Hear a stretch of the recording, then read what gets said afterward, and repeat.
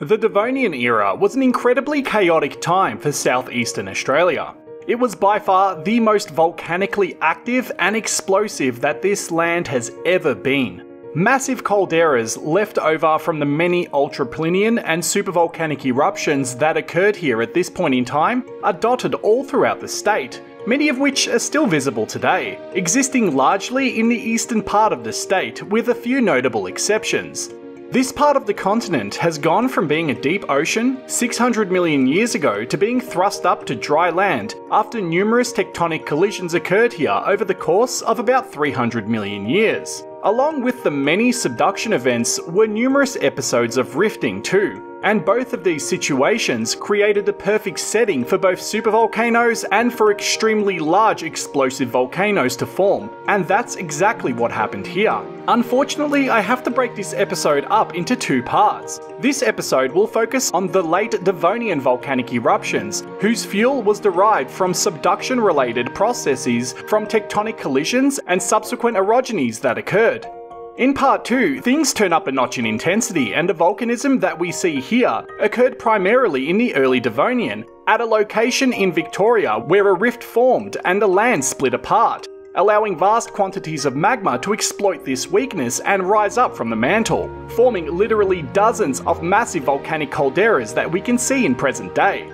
So in this series, we're going to take a look at Victoria's largest volcanic structures. I'll show you how I discover them and what tools I use to do so. Victoria is literally dotted with dozens of massive calderas. We have volcanoes here ranging from your ultra-plinian forming eruption that could have released anywhere from 100 to 600 plus kilometers cubed of material to the true beasts that release 1000 plus kilometers cubed worth of volcanic material during singular eruptions. Victoria is a truly fascinating state. I'm definitely going to miss out on a few calderas as I'm still discovering new ones today, and I actually just found one a few days ago after looking at this fault map and noticing a circular feature whilst creating the last video on how New Zealand creates earthquakes in Australia. Cheeky plug, but the link to that video is down below in the description. Unfortunately, very little published and easily available research exists on most of these volcanic areas. Like literally, the amount of studies that have been released to the public or just Googleable in general are absolutely none for most of these calderas, which makes me sad inside. But that is also why I continue to discover volcanic calderas on my own, which is a kind of fun hobby in a way because there's nothing I enjoy more than discovering new calderas and kind of nerding out on how powerful it must have been when it had erupted.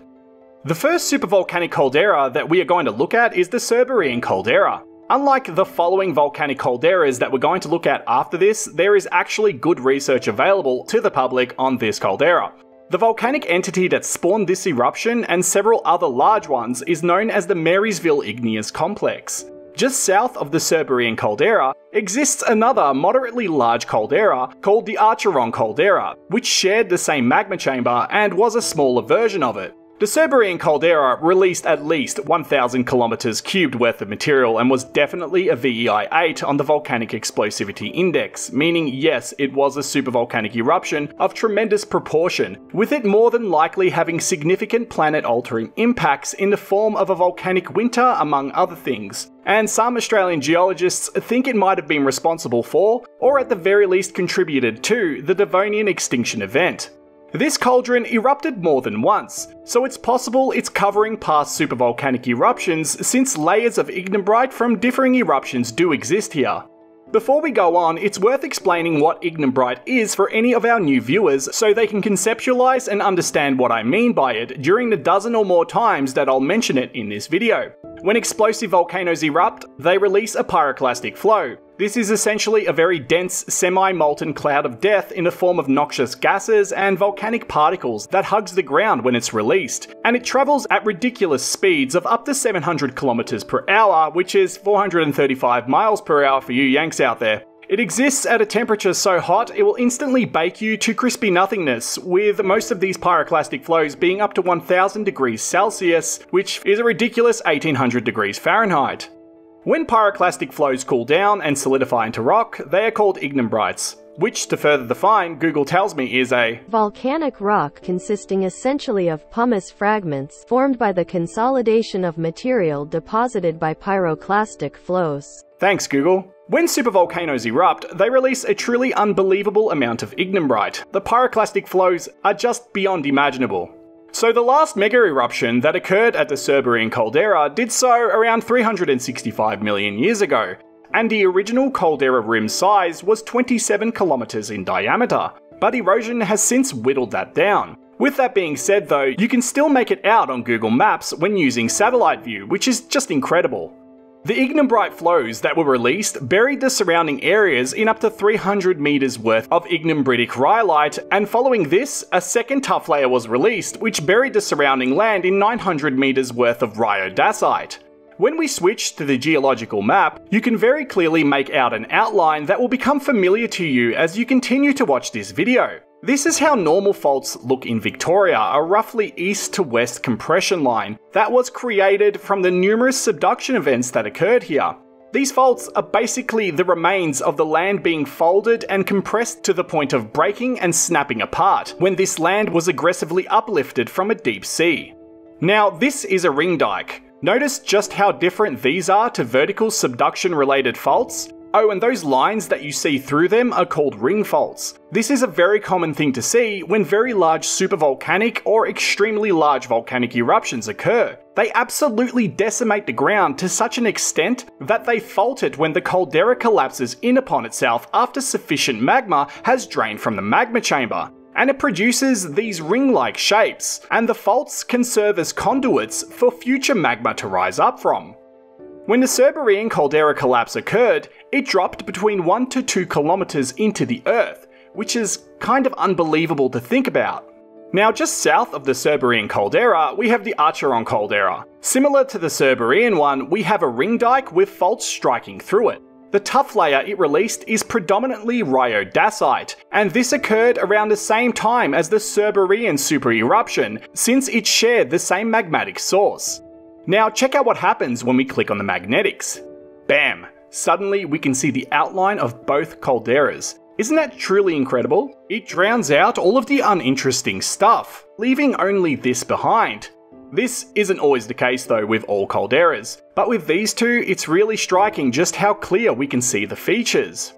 Moving on, and now we're heading just a little north of the Serbian caldera. This is my most recent discovery. Upon taking a closer look, I found a few ignimbrite tuff layers here that were released during the Late Devonian. The Ryan's Creek ignimbrite and the Toombalup ignimbrite are the two predominant tuff layers that we see outcropping on the surface. But there exists at least two other felsic eruptions that occurred here, with one of these spawning another ignimbrite layer called the Hollands Creek ignimbrite, which released a layer that was 300 meters deep. My suspicions for this place turned out to be correct. It's known as the Ptolemy Igneous Complex, a subaerial caldera. Subaerial basically means when this eruption occurred it did so above water and not in a submerged state. A little side note, we also have the Whitlands volcanic group existing here, and this is a repeating theme that will occur along with the many other volcanic structures that we will look at. It is a much more recently erupted basaltic lava flow that occurred here within the past 50 million years, and the fault conduits that it used to ascend were probably the same faults that were created during these massive explosive eruptions, which I personally find interesting and fascinating, but I digress. On the magnetics, we don't see much, which is misleading, true? I mean, clearly ignimbrite was released here on a massive scale, so what gives? Well, as always, geology is all about understanding that there is never a one-size-fits-all situation and things always differ. Because when we look at the fault map, we can very clearly see a semi-ring dike feature along with ring faults. Perhaps eruptions that followed hid what lay here from magnetics or covered it up, but the faults don't lie. It's very possible that this was as large or even larger than the Serbian caldera just based on the size of this structure. Unfortunately, like I previously mentioned, I find it extremely difficult to find proper studies on Victorian volcanoes. If anyone knows where I can find this info, please do let me know. This is the best information that I could find for most of the volcanic calderas. It was previously known as the Rose River Volcanics, and the Ryan's Creek ignimbrite covered the land in a layer that is a ridiculous 450 meters deep. The accompanying Tumbleup ignimbrite was even larger. It released a layer that is 700 meters deep. If I was to guess the shape of the calderas, I would guess that this would be it. With that being said though, 2 other major eruptions did also occur here, so I could be wrong. I just wanted to say, if this video gets enough likes, I'm going to go in person to each one of these locations to do a further deep dive into them and to create individual episodes based on them. And I'll also shoot some drone footage so that we can marvel at the size of these calderas and see whether or not we can identify it visually in present day. So if that's something you'd genuinely like to see, please leave a like on the video to let me know, as I'd really be keen to do a full series of videos where we go from one supervolcanic location to the next. The next caldera we have is a bit of a weird one. It's weird because it doesn't look like a caldera at all, anymore. Nowadays, it exists as a mountain. The Dandenong Ranges Igneous Complex, also known as the Dandenong Ranges, or more affectionately as the Nongs, is an area that all Victorians have heard of. The mountain can be seen from almost all corners of the surrounding Melbourne CBD and the outlying suburbs. This mountain isn't really a mountain in the traditional sense, rather the extremely erosion-resistant volcanic material has remained and the surrounding land has eroded and whittled down around it over the course of its 360-odd million year long life, leaving this massive mountain in present day, which is basically the remains of a now eroded caldera. When we switch to the geological map, we can see that this entire mountain is actually comprised of 4 ignimbrite flows of varying amounts. We have one rhyolite eruption that released the cold stream rhyolite, whose depth isn't stated on the stratigraphic units database, and along with this it also released 3 rhyodacite eruptions. The Ferny Creek eruption released a layer that buried the surrounding earth in 400 meters of rhyodacite ignimbrite, and the Kalorama and Mount Evelyn rhyodacite tuff layers were both at 300 meters in depth.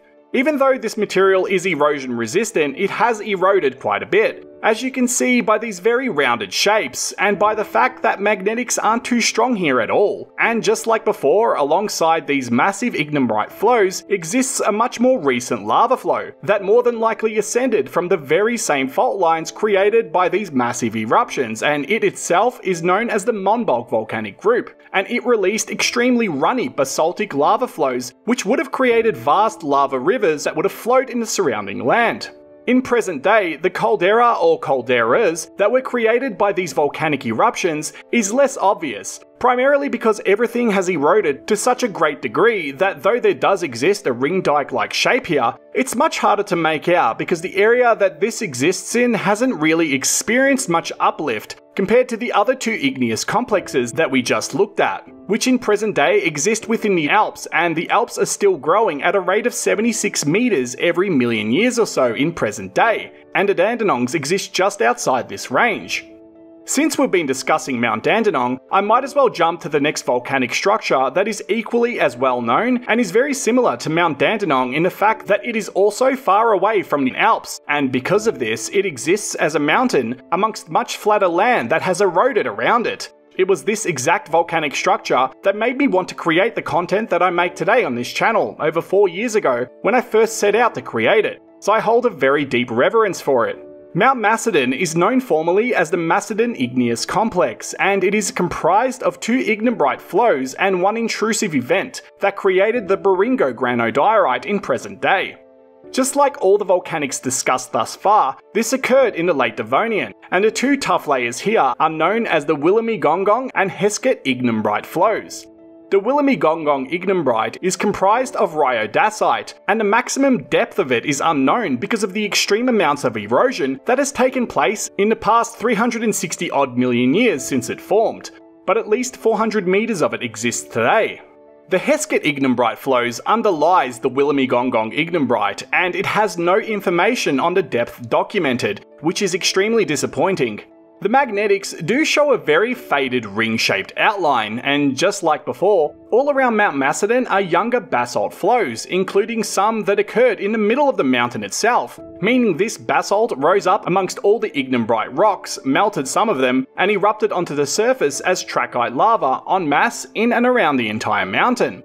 After Macedon, we head back east to our last volcano of this episode. the Violet Town volcanic group, comprising of one singular rhyodacite ignimbrite flow with a depth that I can't seem to find. This volcanic complex was quite hard to find information on. It erupted 373 million years ago, and the present day outcrop is very heavily eroded. When looked at through magnetics, we barely see any signs of a caldera. But if we look at it through a new feature, which I haven't showed you yet, called gravity, we can see something a little different. If I was to guess, based on this scan and the one circular fault that we've mapped so far, I'd say it might have had a structure like this. But this is a big shot in the dark, and this is pretty big. But it is possible, and along with this volcanic feature are massive amounts of intrusives that followed. So this pretty much concludes the Late Devonian eruptions of significance that are visible in present day. If I missed any areas, please do let me know. In part 2, things turn up quite a notch. We go back in time from the Late Devonian to the Early Devonian, when Victoria began to be rifted apart. This rift zone created a much more aggressive form of volcanism than the subduction-related calderas that we covered in this episode. And by aggressive, I really do mean aggressive. And along with this, in the next episode, we are going to use a lot more gravity scans, whilst continuing to rely on magnetics, geological maps, and fault maps. Thanks for watching. I hope you found this as interesting as I did.